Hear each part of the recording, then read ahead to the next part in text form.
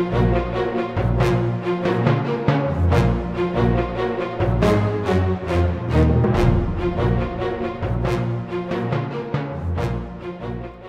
are listening to The Bridge Busters, the first dam busters and the race to save Britain by Mark Felton, published by Mandalay Books and narrated by Mark Felton. Chapter 3: Kaiser Bill's Canal. Obviously, the best way to cripple Hitler's war machine is to strike at his industrial and weapons manufacturing capabilities, Wing Commander Bennett stated matter-of-factly to Air Chief Marshal Ludlow-Hewitt. The head of Bomber Command concurred. Handily for us, sir, the Germans have mostly located them in the one area of northwestern Germany that is within striking distance of 5 groups' airfields in Lincolnshire. Ludlow-Hewitt was warming to Bennett's presentation. Any cursory glance at the intelligence material gathered by the planning staff revealed that the canals, particularly the Dortmund Ems, were definitely Hitler's weak points, the vulnerable nodes that could perhaps be severed by the RAF. The Dortmund Ems Canal had been opened in 1899 during the rule of another German megalomaniac, Emperor Wilhelm II, and was the result of over 300 years of gradual improvements to West Germany's internal water transportation system. The impetus to construct the Great Canal had really heated up with the Industrial Revolution and a determination by Germany to wean itself off cheap imported English coal to power its factories and heat its homes. Rich industrialists and prominent city burghers rekindled interest in a grand canal for moving the vast quantities of coal, goods and other materials produced using water transport, because a railway built in 1856 had struggled to cope. The planners eventually focused on one connection, a link between the Ruhr and the North Sea. Out of the Ruhr would flow coal and industrial manufactures, while in turn Swedish iron ore and other necessities would be imported into Germany. 4,000 workers had laboured for 7 years to complete the canal, moving over 812 million cubic feet of earth and rock, constructing 19 locks and 273 culverts and aqueducts, as well as a huge ship lift at Heinrichenburg to transfer vessels the 45-foot height difference from the Herne to the Dortmund branch of the canal. A further project completed in 1914 saw the construction of the Mittelland Canal from the Rhine to the Lower Weser, directly linking the Dortmund Ems Canal with Germany's mightiest river.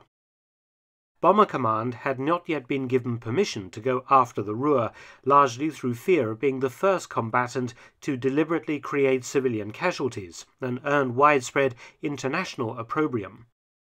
But there was no harm in looking, reasoned Wing Commander Bennett. His job was to plan for the future, and a widening of targets was inevitable as hostilities spread.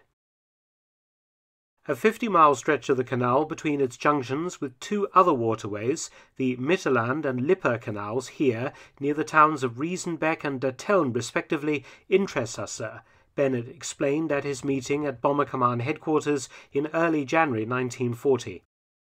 It is the only connection by water in Germany between the Ruhr and the rest of northern and central Germany, including all of Hitler's vital seaports. Ludlow-Hewitt asked how much traffic passed through the canal each day. Bennett quickly rifled through some files that he had brought with him.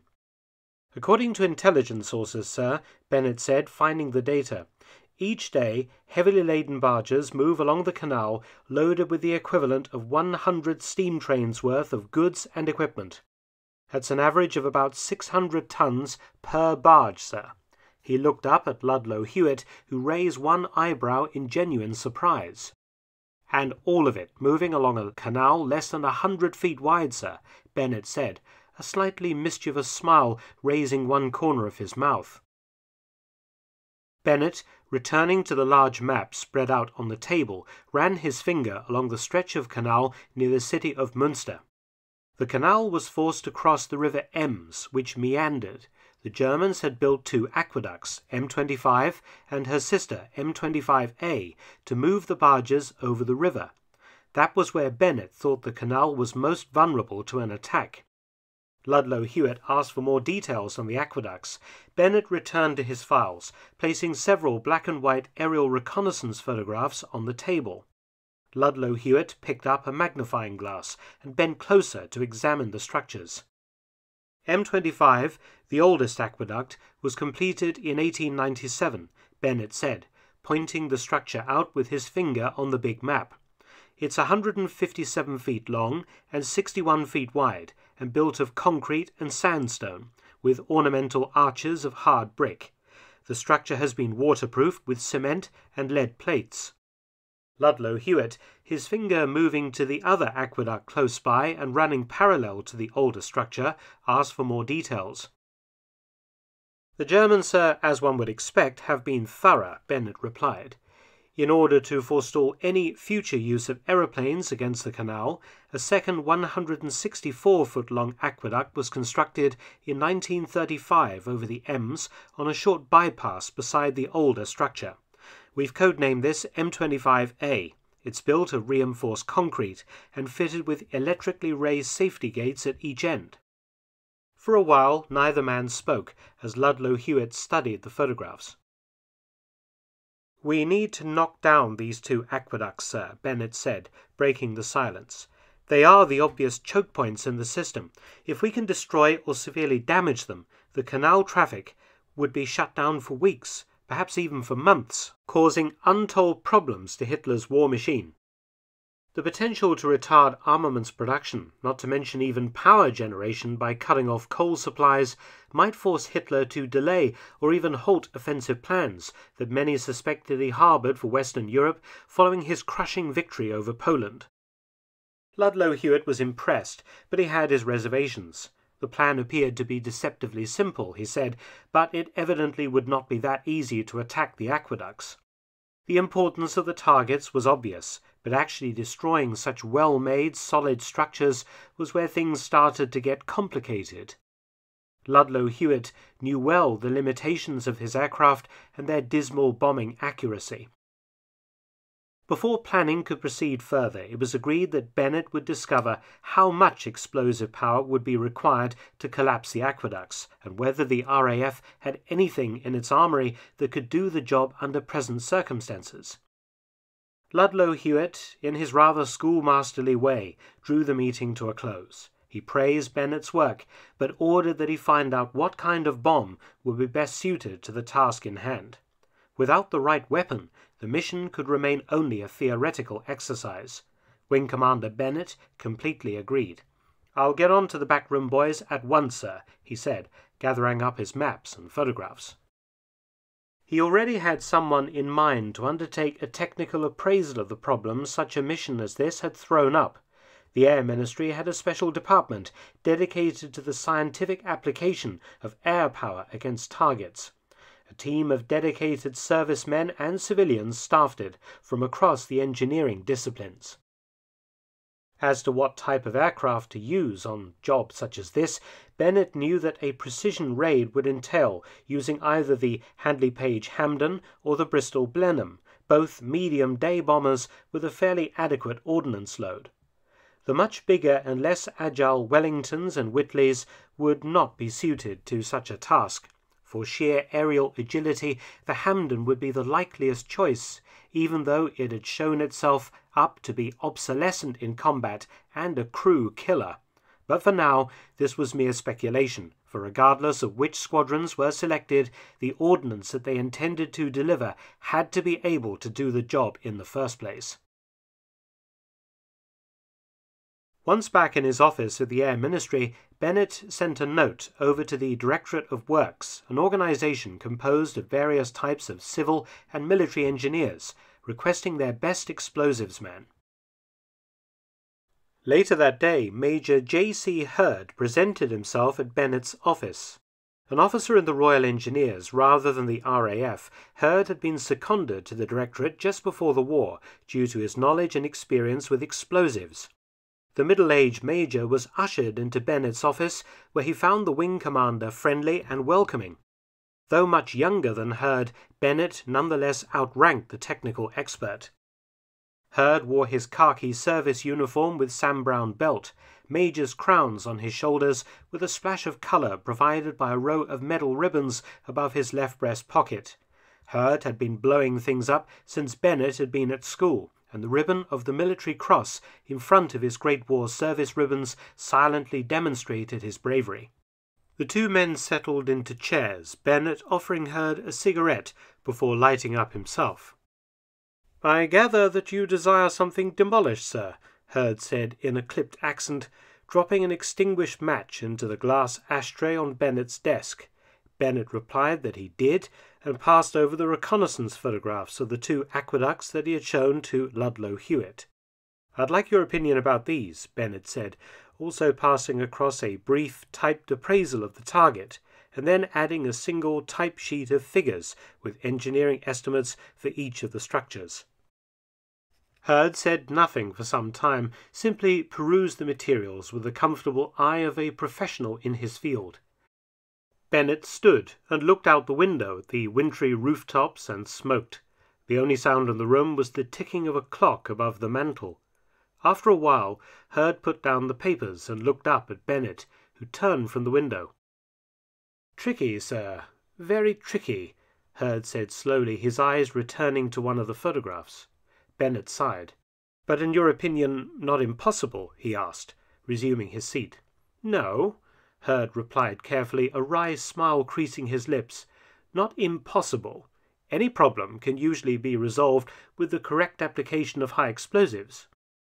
"I want you to begin an investigation right away," Bennett said. "I need data on the effects of general-purpose aerial bombs against this type of structure when dropped from differing altitudes and at different speeds."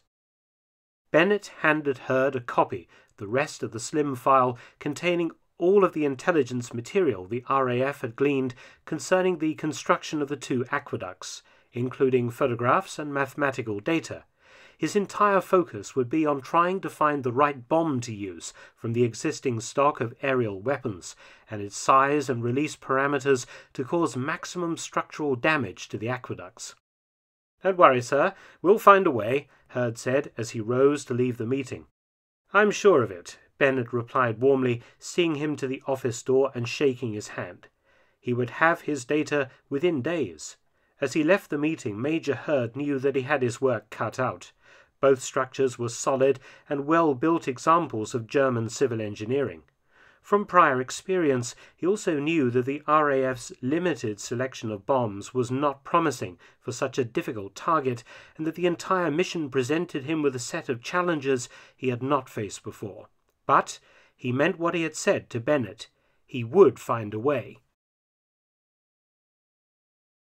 Major Hurd's tests were at this stage entirely theoretical. The Air Ministry's Research and Development Arm had already prepared a detailed report earlier in the war that gave the effects of various sizes of detonations on experimental model walls, and Hurd was able to use this raw data to extrapolate the likely effects existing bombs would have on the two German aqueducts, given the dimensions that he had to hand.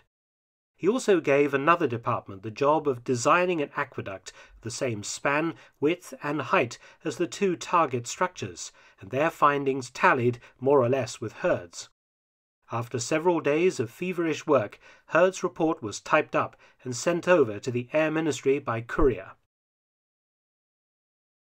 On the 12th of January 1940, Major Hurd's report arrived at Wing Commander Bennett's office. Bennett had just arrived for work and hastily divested himself of his cap and greatcoat as he hurried over to his desk, a flutter of excitement in the pit of his stomach. He ordered a pot of tea and sat down to read. But it was soon obvious that there was a problem. The RAF had two large general-purpose or GP bombs then in service, the 500 and 1,000-pounders. Major Hurd had, as Bennett expected, made all of his calculations based upon the deployment of these bombs.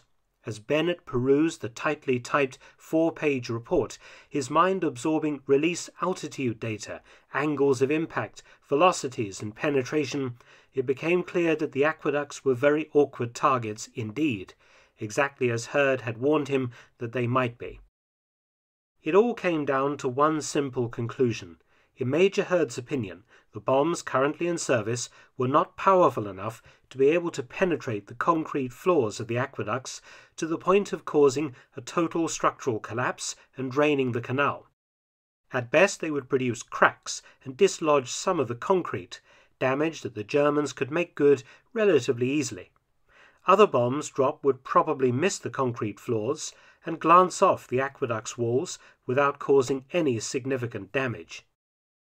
Greater damage could be achieved by hitting the canal banks either side of the aqueducts, partially collapsing their walls, but this would still leave the aqueducts undamaged. The Germans could make good the destruction wrought without undue difficulty. The idea of striking the canal banks had in fact already been mooted to Bennett by Lieutenant Child in Rotterdam. He had made the point from his own personal observations of the banks from before the war. In Child's opinion, the banks were weak, consisting of puddled clay with no concrete facing, standing about 6 feet broad at the top. Major Hurd did make the point that greater penetration and damage could be achieved if the bombs were released from above 2,000 feet, but then accuracy would become a major issue from a third of a mile up, as RAF bombers were almost incapable of precision attacks at this time.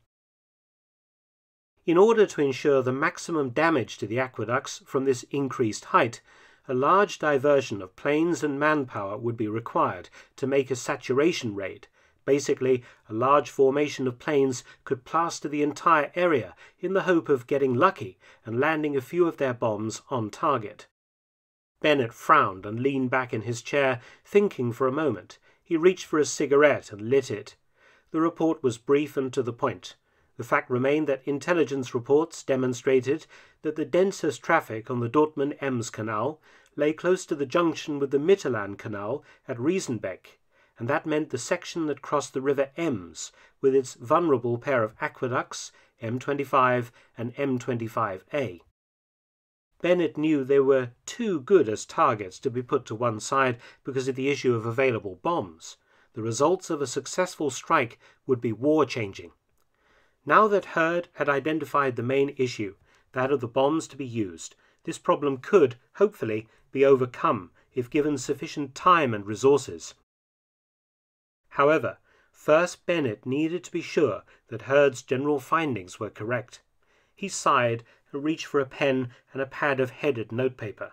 He would, in the time-honoured manner of those who had received a bad prognosis, seek a second opinion. The report would be forwarded for further scientific analysis to Sir Henry Tizard, a brilliant chemist and one of the fathers of radar. It was hoped that Tizard could recommend someone who could look afresh at the problem. Bomber Commander anxious to obtain expert advice regarding the best type of bomb and the weight of the attack which would be necessary to put these aqueducts out of action, Bennett wrote dispassionately. Now it all came down to bombs and time, neither of which commodities RAF Bomber Command had in abundance in January 1940. Tune in again for the next installment of The Bridge Busters. If you can't wait that long, paperback and Kindle versions of the book are available. See the link in the description box. You have been listening to The Bridge Busters, written and narrated by Mark Felton, on War Stories with Mark Felton. For great documentary films on many military subjects, visit the YouTube channel Mark Felton Productions. Hit the subscribe buttons for both channels to make sure you don't miss any of the action.